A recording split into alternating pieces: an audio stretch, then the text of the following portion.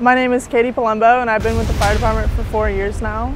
I joined when I was 15 years old and I started as a junior, and now I'm about to turn 19 and I'm about to get my Mod 4 my firefighter 1 certifications. This is probably like 2 years ago, like my junior year of high school. I was coming down here to go to breakfast with one of my friends. It was her birthday. And I was like, oh, I'll just park near the fire department. It won't be a big deal. I don't have to pay for parking.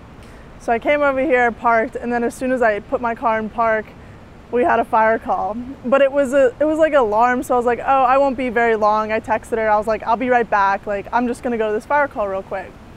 Then we go to the fire, and it turns out it's actually a working fire, and this guy melted his microwave with, I can't remember what was in it, but he completely melted his microwave. It smelled so bad, and I felt so bad because I missed the entire brunch. And then I came back and she understood everything, but I just felt bad because I missed the entire breakfast because some guy melted his microwave. I joined originally because I was applying to a bunch of the military academies.